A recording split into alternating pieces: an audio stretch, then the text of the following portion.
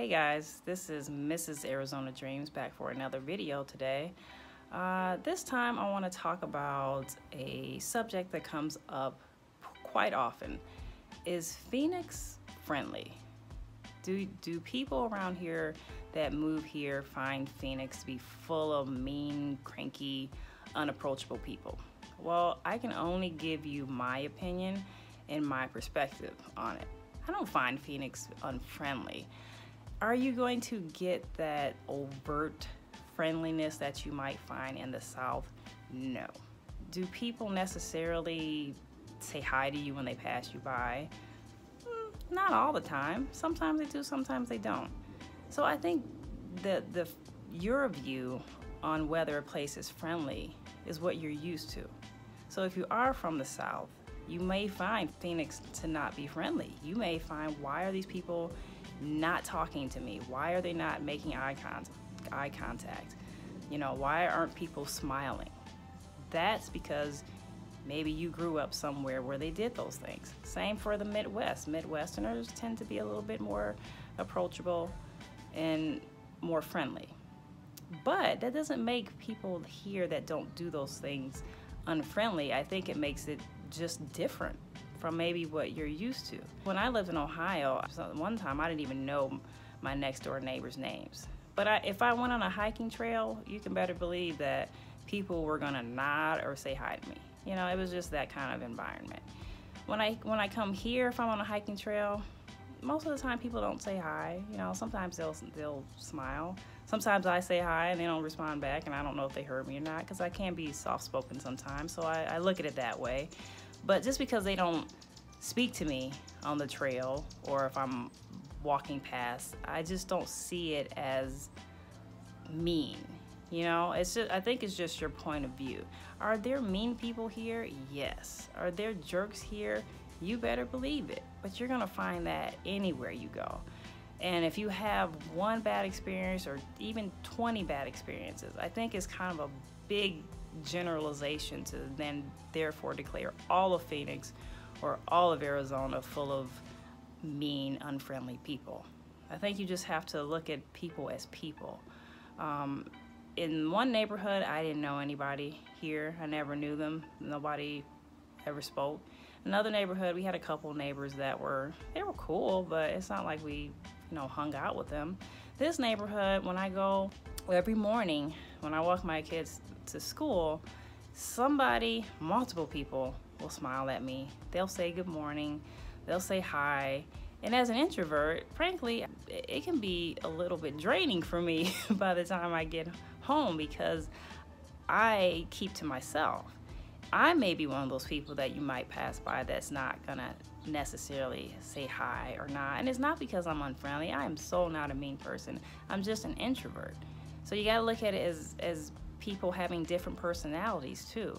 But however, being one of the few, black people here, I do feel like I should be a little bit more friendly than I'm comfortable with. I don't want people to look at me as like, oh, she's just an angry black woman. So yeah, I do say hi first a lot of the times, and I make sure I smile and I'm friendly because, I know sometimes there's that perception. I'm not trying to start off or anything, but I know that there's that perception that maybe, people like me aren't the most approachable, but they do speak. So I find this neighborhood probably to be the friendliest neighborhood I've lived in.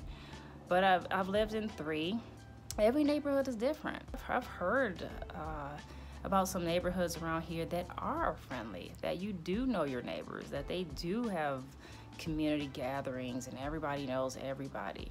It's just, you can't generalize. Have I had that experience for the most part? No, but I know that there's neighborhoods out there. So I don't think you can just say that Phoenix is unfriendly based on just a few experiences. I think Phoenix is what you make it. It's harder to meet your neighbors out here. I mean, people just aren't hanging out like they are in other places. You see people in the Midwest or other places that have grass. Most places have grass, and they're out cutting their grass, and you kind of can chat it up then, or they're working in their garden or whatever. But we have most of the neighborhoods here have rocks, and I don't see a whole lot of gardening going on. a nice chunk of the year, it's just too dang on hot to be outside. And if you're trying to get people to be friendly during the really hot part of the year, you're gonna have a hard time with that. Because I'll tell you, if one of my neighbors was chatting with me and it was still in the just hot part of the year and I really wasn't interested, all I was thinking is I have sweat dropping down in places that I don't even want to think about right now, and I really just want to stop this conversation so I can go in the house and stop being so hot and sweaty and turning 18 shades darker than I already am. I'm just being real about that. I don't want to talk to people when it's hot.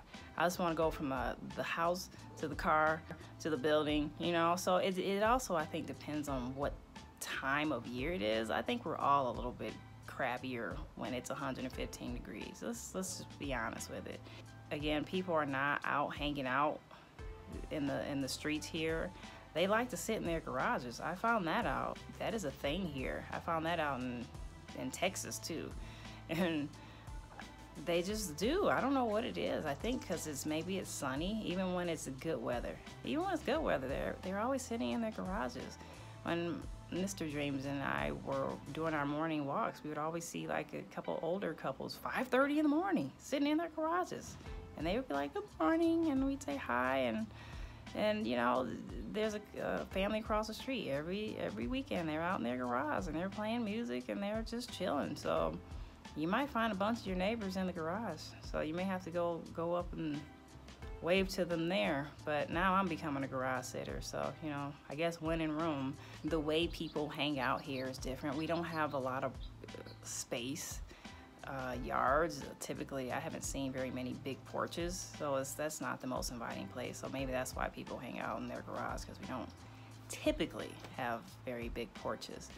But if people here from all walks of life, all kinds of states, and I guarantee you'll find plenty of friendly people. Sometimes you just have to try a little harder. And I just try not to expect what I left in the new place, because everybody's gonna be different. And I think if you look at it as they're different rather than they're mean because they're not like the neighbors where you left, I think it'll make you feel better and make it easier to just say, hey, maybe they're not mean, they're just indifferent. Maybe they're not mean, they're just not used to chatting it up with people, or they're not used to saying hi to strangers walking past. I think you just have to take it for what it is. I would hope that somebody passing by me wouldn't think I was mean because I didn't necessarily say hi. I try to make eye contact and smile, but it's just not easy for me because, again, I keep to myself.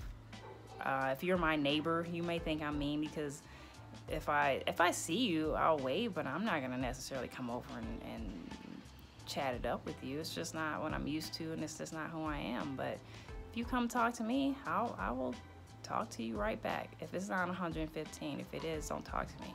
I don't want to talk. Just let me go in the house. You're gonna find jerks and mean people and rude people everywhere.